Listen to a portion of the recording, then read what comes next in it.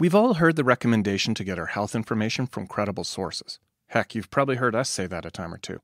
But what does that really mean? How do you know the information that you're looking at is even legit? How do you become media and website savvy? Before you spend time and money on a treatment for your physical or mental health, you want to know that it works. How does it compare to other available treatments? And what are the possible risks or side effects?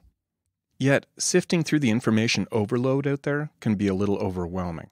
And not all the information that you find on the internet, in books, or in magazines is equally correct. We get that. That's where understanding evidence-based medicine can help. Evidence-based medicine is a careful approach that aims to strike a balance between three essential components: the existing scientific evidence, the patient's values, and the expertise of the health provider. Right now, we're going to focus on the scientific evidence part. Let's start with media reports. Hardly a day goes by without a news report about the latest medical research. Sometimes the media presents the story exactly as it is, faithfully reporting the findings of a new study. Other times, the media can sensationalize, distort, or even misrepresent what the study actually found. You may not be getting the full story.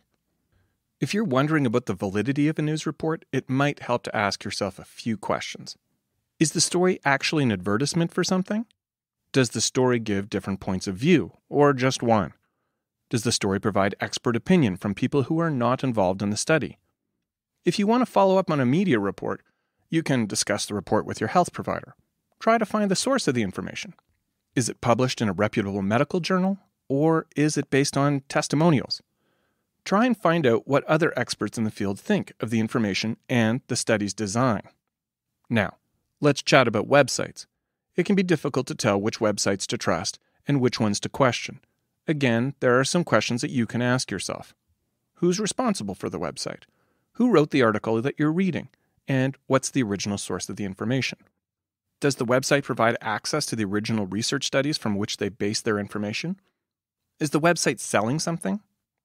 Generally speaking, websites that are created and maintained by credible organizations such as nonprofit or government agencies tend to contain more reliable information, with less bias than blogs or commercial sites.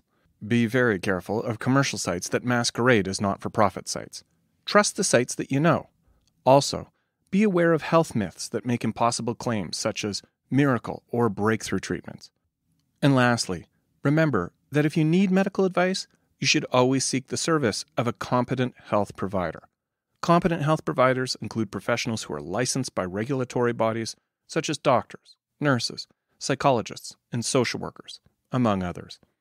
If you find information that you think is relevant to your physical or mental health, take a copy to your appointment and discuss it with your health provider.